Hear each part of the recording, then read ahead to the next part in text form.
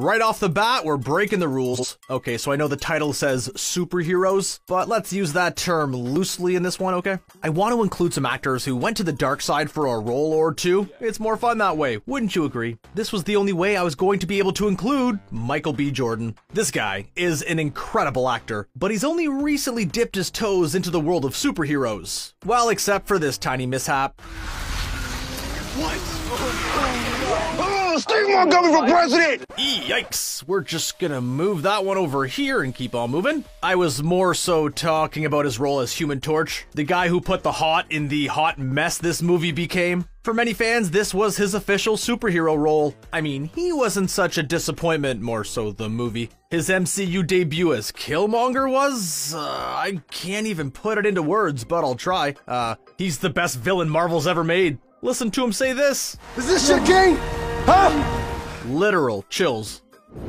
Ben Affleck is Schrodinger's actor. He's both talented and not talented at the same time. I believe nothing proves this hypothesis more correct than his two turns as a superhero. Be warned that this entry will get controversial for some of you, and I will not be apologizing. So let's start with the obvious fact. Ben Affleck was a train wreck as Matthew Murdock. Anyone who likes that Daredevil movie has never seen the Netflix series or read Frank Miller's run on the character. Everything every actor did in that movie was just wrong, and Ben Affleck did not save that movie. I believe Batfleck to be the right casting choice. The Bruce Wayne we see him play is aged and gritty. He's the Frank Miller version that's lived a full life. In The Dark Knight Rises, we get a grizzled, worn-down Batman. Ben Affleck brings that character to life in an honest way, and his scene against those thugs is so perfect. How could you not be impressed by this comeback? It truly is a Schrodinger's actor, you guys.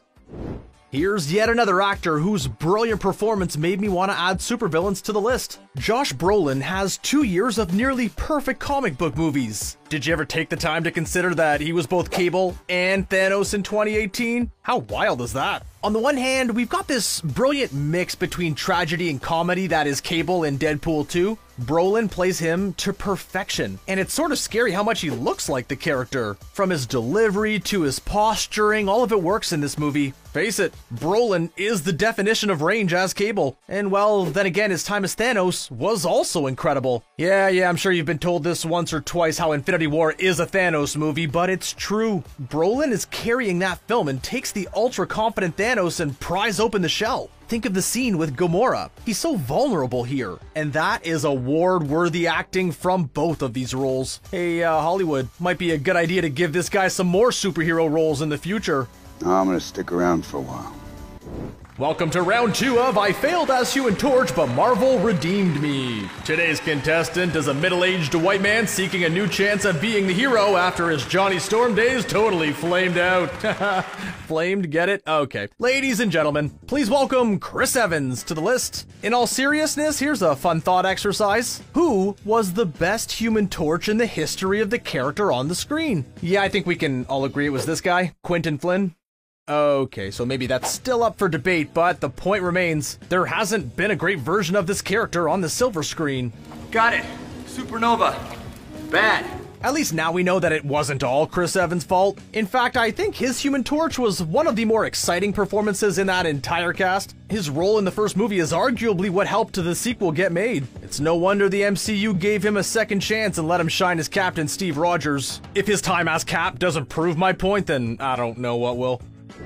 Michael Keaton, the granddaddy of the list, the OG movie Batman, and the man who helped inspire Bruce Timm's animated Batman character. Let's pay our respects. Without Keaton, there is no Batfleck. There's no Dark Knight trilogy without this risky chance at changing history. So it's incredible to think about the fact that he's still in superhero movies after all of this time. Now we all remember his re-entry to the superhero genre with Birdman. Even if the film isn't technically about superheroes, he wears the costume, so I'm counting it, alright? It works even better because the story plays off his psyche following his role of Batman in Burton's run. The whole thing works in tandem. Then there was his return to the real roots of the genre as Vulture. Now, I'll admit I was skeptical at first. I didn't know if Keaton was going to return to form in this one. I was proved so wrong, and I am so thankful for that fact. I'm pretty sure he's the only person on this list who's been a mainstay in 3 successful superhero movies. What a run!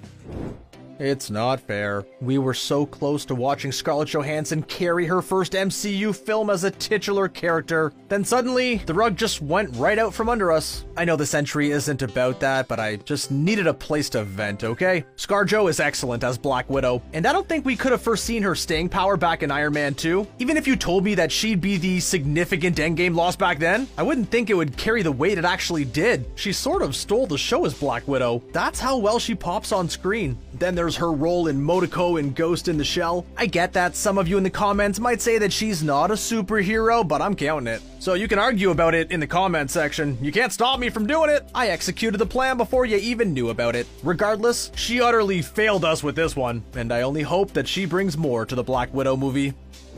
Ryan Reynolds' full redemption arc. He failed as Green Lantern, and even today, he'll admit that with full candor. Yeah, that's the best you could come up with for your first big appearance. You know, face it, somewhere out there is a guy with the Green Lantern Blu-ray collecting dust on his shelf because he liked the movie ironically. It's so bad that not even that type of person would watch it again. Then there was this monstrosity. God, every time I see that perversion, I get angry. Who let them do that to Deadpool? I'm thankful that we live in the timeline where the studios gave Deadpool another chance and an R rating. Those poor suckers on Earth 9907 did not get anything like that at all. So bless Ryan Reynolds and bless the fact that we got to see him actually play the real Deadpool. Did you think that we would go this whole list without us mentioning Nick Cage? If there's a way to put him on a list about actors, you can bet your grandma's house I'm gonna find a way to get him in on it. Let's try an experiment. Head down to the comments and write down the 2 superhero roles that Nick Cage played. Alright, now I'm sure everyone mentioned Ghost Rider, right? It's the obvious one, and none of us can forget the fact that he did this.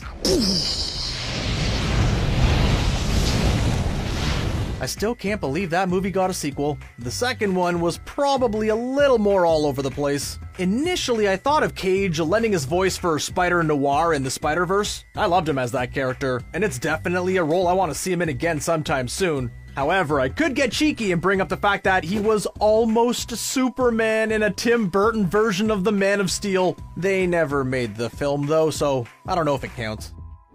There was only one way to start this entry off. Do you know what happens to a toad when it's struck by lightning?